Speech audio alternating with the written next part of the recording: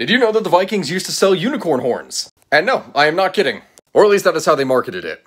So back during the 10th and 11th century, the Vikings were very prolific traders, taking fur, amber, and other items all across Europe to different places where they would be of more value. But there was something that they had access to that no one else did that made them an absolute fortune.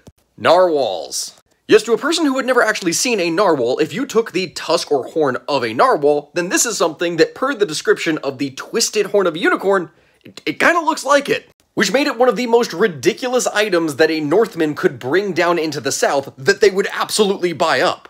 And I'm not talking about just as a kind of bragging piece or anything like that. People believed that unicorn horns would have magical powers that would be able to essentially cure any kind of disease. You could take it, dip it in water, grind it up into a medicine, literally anything along those lines. And so as you can imagine, this could make them an absolute fortune. But if you want to hear more, check out my latest podcast episode, which I'm now posting to YouTube.